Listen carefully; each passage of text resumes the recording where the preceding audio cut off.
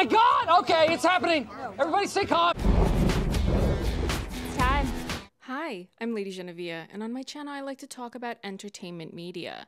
I wasn't going to film on a Friday. I had it written in my planner that I would film 2 new videos on Saturday, one for the channel and one for my Patreon, but then Netflix decided to wake everyone up by dropping new Bridgerton promo. They said February is Valentine's Day season, so let's not waste any time. Furthermore, they also shared that they will be doing a virtual first look at season 3 on the 14th, Valentine's Day, and yes, I already RSVP'd. I'm assuming all of you did as well, unless the timing of that event conflicts with something else you have going on at the same time. This morning, Kimiko-chan had a veterinary appointment, so revenue from this month's videos will be going towards that. It's been a while since she had a cameo, so I decided to bring her back now. So please validate her with your undivided attention.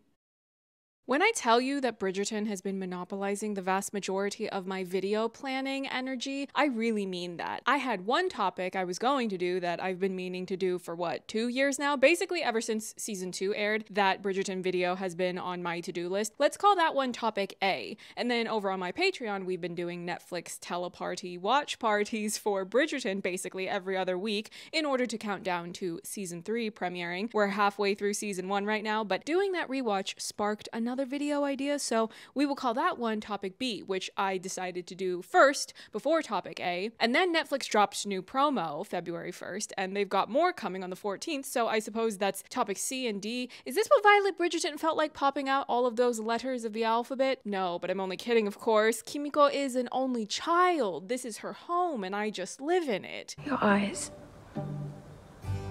A most remarkable shade of blue. Swollen.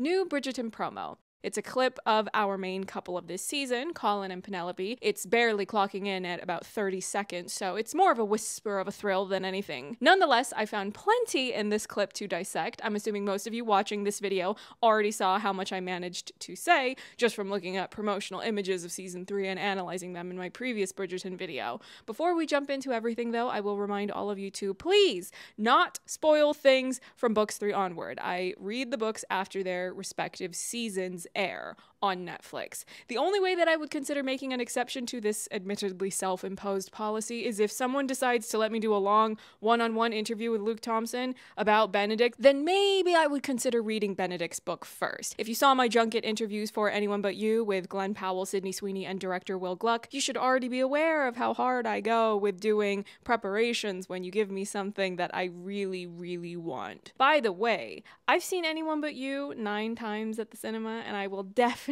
be hitting double digits because they are doing an extended release in cinemas next week, February 9th. I know there's going to be stuff they deleted in editing because why are Glenn and Sydney in a sports arena during the final musical number when we didn't see any scenes of them there during the original theatrical cut? Exactly, something's happening. Bridgerton season 3, Penelope and Colin. There's no way you're watching this video without having watched the clip first, so I'm not going to overly explain that. We're just going to jump into talking about various details of it. Like I talked about in my previous Bridgerton video, we see Penelope wearing a lot more blue and bluish clothing this season. Blue is a signature color for the Bridgerton family, so it's a way of visually communicating her shift towards her endgame, which is of course to join the Bridgerton family and get the man. Building off of that point, I like how the detailing on Penelope's dress in some ways seems to match Colin's waistcoat. There's this very noticeable floral print detailing on his vest. I do not have Colin's wardrobe memorized from the entire show thus far, nor do I have the vast majority of the male characters' wardrobe on this show memorized, because in general I think the women have much more visually appealing and interesting outfits than the men do. But if I'm not completely misremembering, I don't know if I've ever seen Colin wear anything all that flashy before this. This waistcoat feels like it pops a lot more. I think this makes sense to do because the two of them are the main couple of this season, so you want them to visually pop a bit more in a general sense on screen, but there's also this sense of wanting to see a visual glow up for both of them because we've been following them for 2 entire seasons thus far, and there has been a certain level of character immaturity they've exhibited before this point, so a visual glow up can be a way of consciously or subconsciously accentuating to the audience both an external and internal progression for them as characters. Having their outfits match, we have to presume that from the point of view of the characters, it's something happening unintentionally. They're not consciously trying to get with each other romantically at this point in the scene. fine. But the wardrobe department, they're absolutely going to make them visually match so that we, as the audience, we can watch them and feel even more justified in our outbursts where we yell at the screen, "Can you two please stop the games and just get together already? How are you being this obtuse?" But that's part of the fun, you know, the characters are endgame, but the characters don't know that they're endgame. Are you out of your mind? She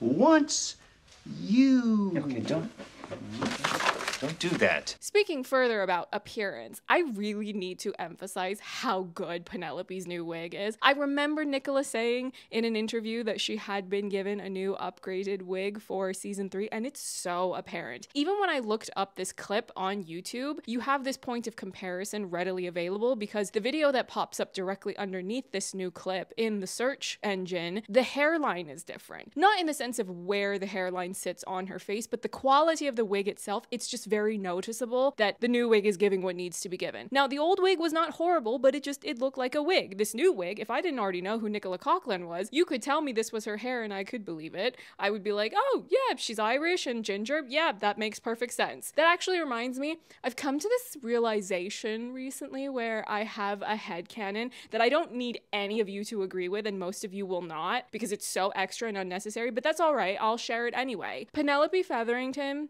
is Irish.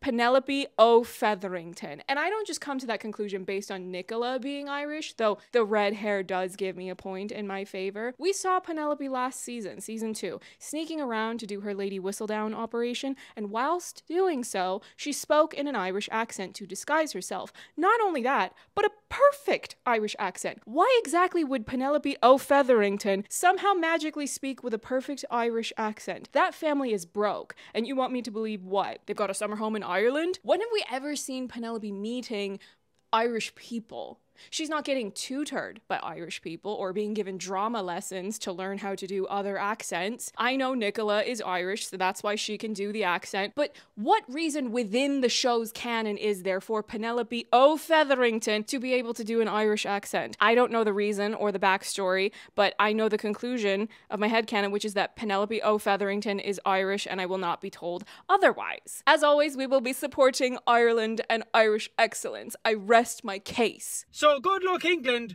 or as we say in Ireland, Chucky our law. The thing about the way this new promo clip starts is that these Netflix publicity people, they decided to just pick up the fandom and drop us in the middle of the ocean to fend for ourselves. Where is Piacon to rescue me because I can't swim? I'm just being left here to flail, trying to not get devoured by sharks, or as they're also known, royalists. The scoring of this clip was interesting though, because that just compounded the impact of the dialogue itself. It was a context clue that we were being dropped into the middle of a situation. With a scene like this, what I can presume is that the part of this conversation that leads up to this moment that we are able to watch would either have no scoring at all or scoring that has a different emotional tone. But the clip we're being shown, we're hearing this score that would have either presumably been gradually faded into or scoring that would have gradually shifted from one emotional tone to the one that we hear in this clip. I have not read the book, but I can still extrapolate from this and other context clues about the dialogue itself,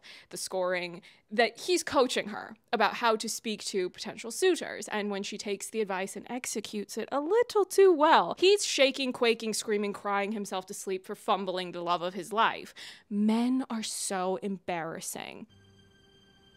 Honestly?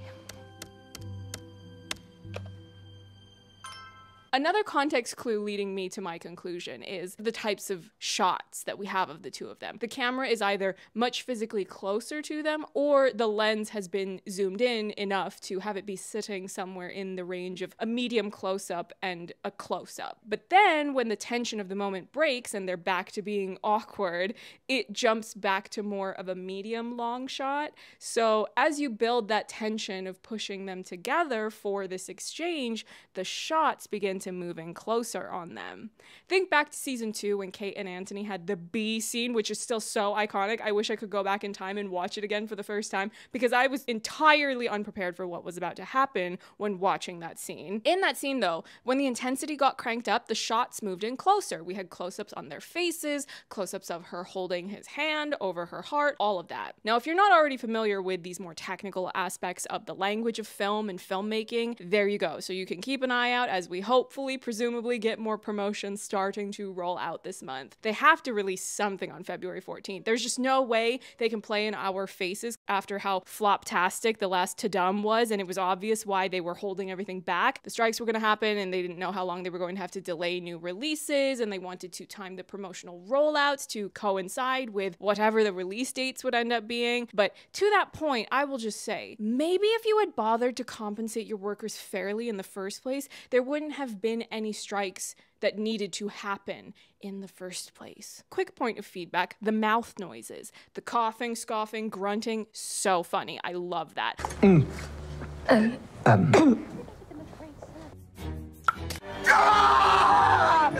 I don't think we talk enough about the comedic value of mouth noises. I'm not talking about speaking. I'm talking about all the other types of noises an actor can make to express themselves when they're acting in character. There's something I've watched kind of recently that I can't talk about right now because embargoes are a thing, but the mouth noises in the thing that I watched, 11 out of 10. We'll put that topic of conversation on pause until the embargo for that lifts, so if you are subscribed to my channel, you should see me talk about whatever that is when the time comes. Now, like I've already said, I have not read Colin and Penelope's book. If Netflix gives me press screeners to review season 3, I will read their book after I watch my screeners. I'm assuming at some point, though, Colin is going to find out about Penelope being Lady Whistledown. And when Penelope drops this line, And yet somehow they shine even brighter when you are kind. Miss Penelope Featherington has a way with words, and you really couldn't tell that she was Lady Whistledown? Name one other person that you know, Colin, that has the wordplay to write all that gossip and make it sound convincing when narrated by Julie Andrews. Exactly, that's what I thought. Colin Bridgerton, aka Mr. No Thoughts Head Empty.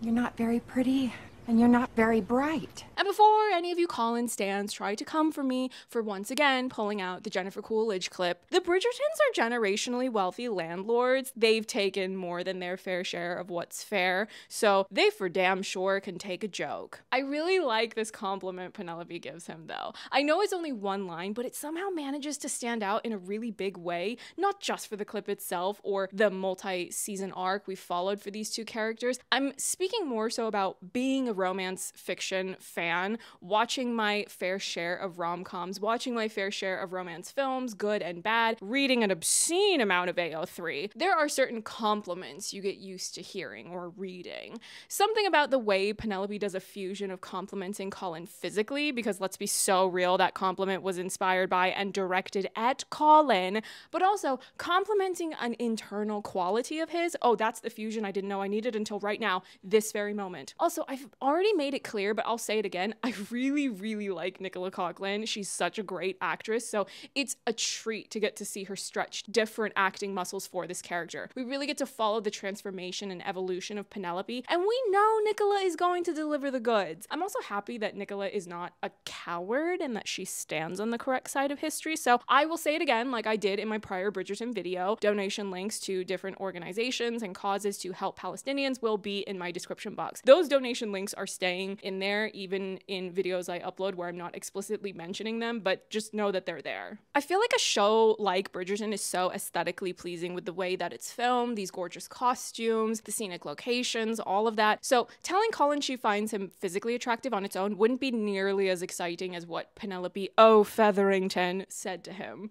Yeah, that's her new name now. Don't correct me. We are no longer English washing her. I like that her emphasis on finding Colin's kindness attractive has so many facets to it. For one, I tend to find it very unappealing that there's this toxicity to a lot of heteronormative relationship dynamics and relationship tropes that we often see in fiction. Sometimes it's fun to watch a couple bicker on screen, but a lot of fiction takes that bickering too far and pushing the notion that if a man is mean, that's supposed to somehow be attractive or that it's an indication that he likes you. How about you grow up and have emotional maturity instead of acting like a toddler? But also, Penelope would value kindness. She likes the Bridgerton family because they love each other. You see the playful bickering among them, especially among this enormous pack of children, but it's always evident that there's this really deep love there. And if I were to speculate, I think Penelope's many years of having a crush on Colin, I don't think it's only Colin. I think it's the full fantasy of being with Colin and becoming a Bridgerton because patriarchal name change customs,